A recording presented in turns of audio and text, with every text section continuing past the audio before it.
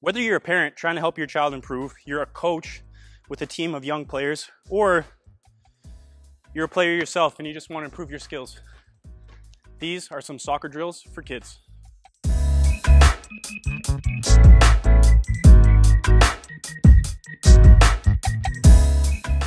Let's do some soccer drills for kids.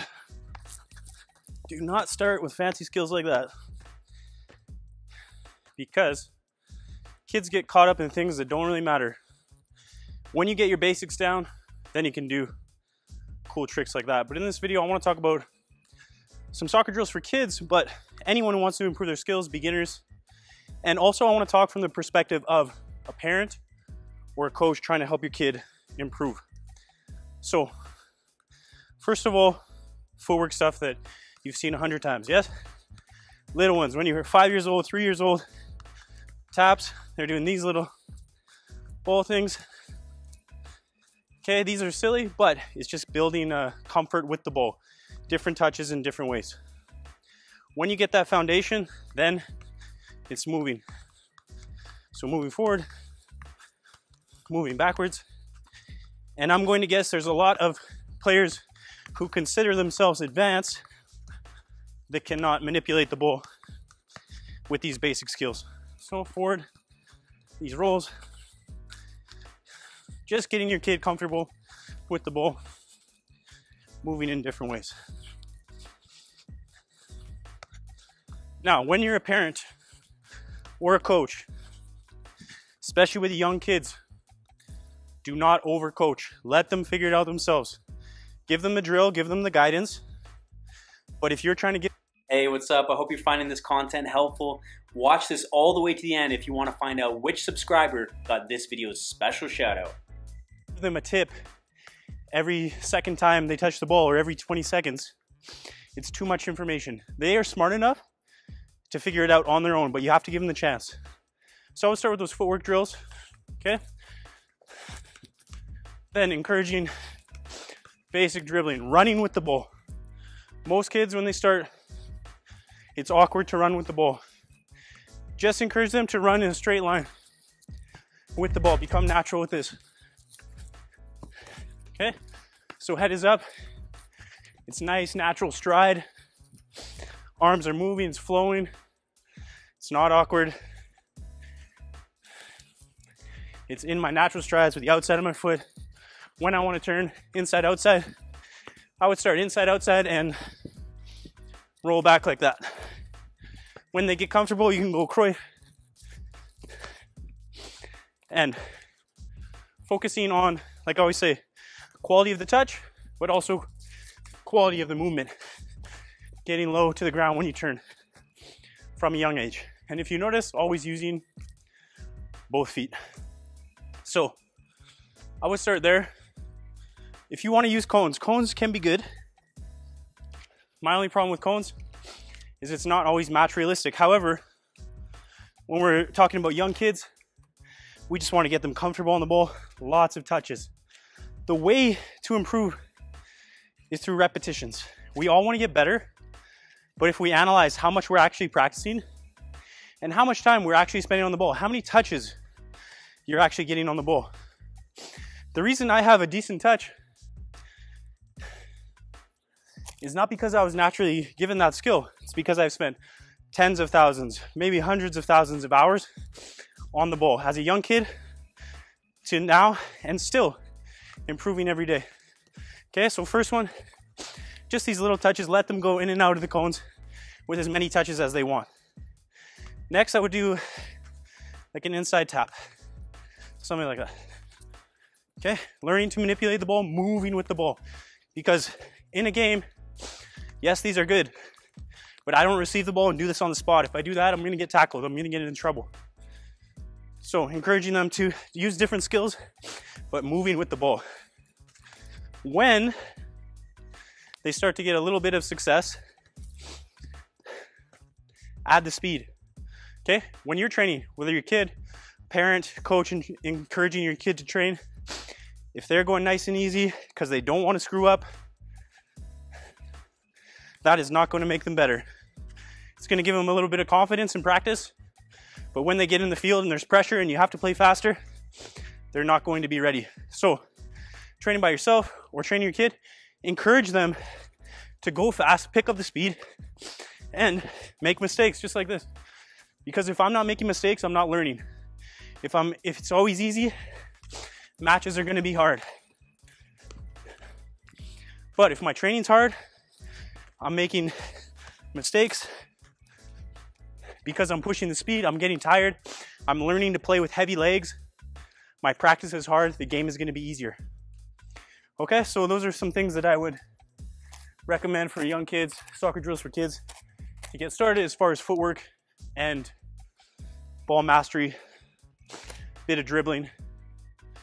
Next, you can do some ball control. And I talked about this in different videos. But for a young kid, this is probably where it is. Kick and catch. Okay, kick, backspin. You can start with a bounce, catch, catch. Getting good backspin on the ball, keeping it to you, trying to replicate the same touch. Doesn't go somewhere else every other time. Okay, backspin. Okay, backspin on the ball. So I'm hitting here, forcing the ball to come back to me so I can keep control of it. If that's easy, start like this. Kick, bounce. Okay, just keep control of that ball wherever it goes. Move your feet. A lot of kids, they have a decent touch, but when you watch them juggle, so flat-footed. So as soon as the ball gets away, it's gone. They're not even trying to get there. You will get there more times than you believe if you just have a little more sharpness in your toes. If that ball goes, I'm quick to get under. Okay, if it goes, don't give up on it. Go and get it right away. So, kick and catch, a little curl or a little bounce in between, something like that. Then, as I always say, encourage to do basic juggling, set your record. If the record today is 5, that's fine, that's where you start. Tomorrow you try to make it 6. Next, you could do air controls, which we've all seen before.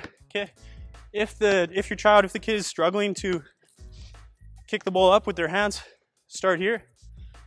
Or sorry, kick the ball up with their feet. Start with the hands, but receiving in different ways. Okay, so inside of the foot, outside of the foot, anything you want.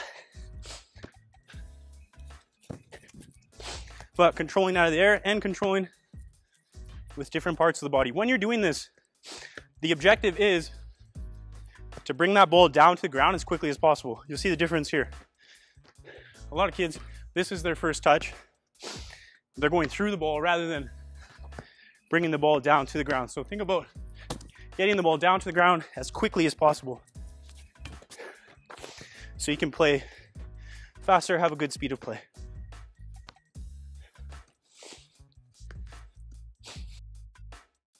If you have watched some of my videos, you've seen me here before, and especially for young kids, I think this is one of the best places you can be. It's with a ball and a wall, getting more repetitions. Remember I said, the way you want to improve your skills faster is more repetitions. Everyone thinks that they're doing enough or they're getting enough touches on the ball when really they're not. So if I'm practicing shooting by myself in a field, I'm getting 1 shot in the time that I could get 20 shots, okay? So especially as a young kid, it's all about repetitions. The more repetitions you get into each foot, the more confident they will become. So let's talk about passing. They can just do basic passing on a wall. For a young kid, it's probably 2 touch to start. Really short distance, 2 touch, focusing on good contact, good first touch, get it out of your feet. And what am I always doing? I'm playing with both feet all the time.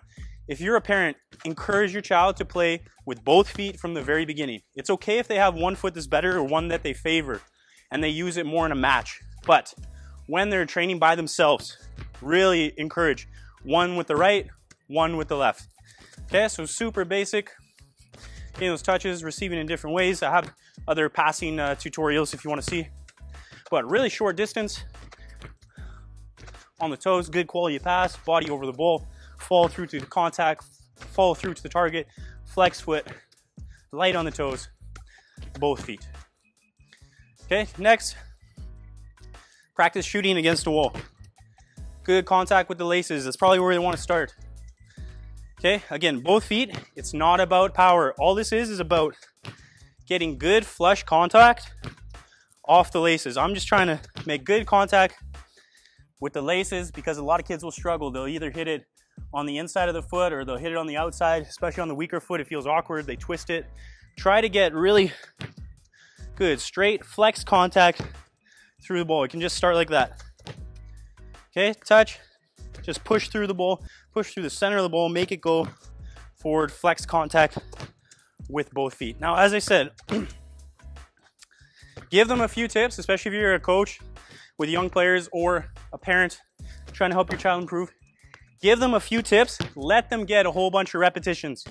They will figure it out. As a player, you need to be smart enough to not do the same thing 100 times in a row. If you keep pulling that ball to the left, don't allow yourself to do that anymore. Ask, why is the ball always going over there? What do I need to change about my technique? If you have that mindset every time you practice, you can improve so much faster. Because so many players, yes, they're putting in the time, but what they're getting out of that practice time is not good enough, because they may be getting repetitions, but they're not analyzing those repetitions. Don't practice just to practice. Practice with the intention of getting better. And in order to do that, I have to actually think about what I'm doing. I have to analyze, why did it go there? Why was it a good pass? Why was it a good shot? Why was it a bad shot? Take that information, learn from your mistakes. Remember, if you're making mistakes, that's a good thing. It means you can improve faster. So don't get frustrated, especially as a young kid. As a parent, when your child does something good, praise them, give them encouragement. Tell them that was good. Encourage them to do that again. As a player, you need to have that same mindset or the same self-talk in your own head. Because if you tell yourself you always suck, you're always going to suck. If you tell yourself, okay, today I'm just going to get a little bit better. What can I do to make that happen? Focus on finding the solution, not complaining about the problem. You will improve a lot faster. These are some soccer drills for kids. This is the featured subscriber for this video. If you'd like to be featured in future videos, hit that like button, drop a comment below, and let me know how my videos have helped you improve and achieve more in this sport.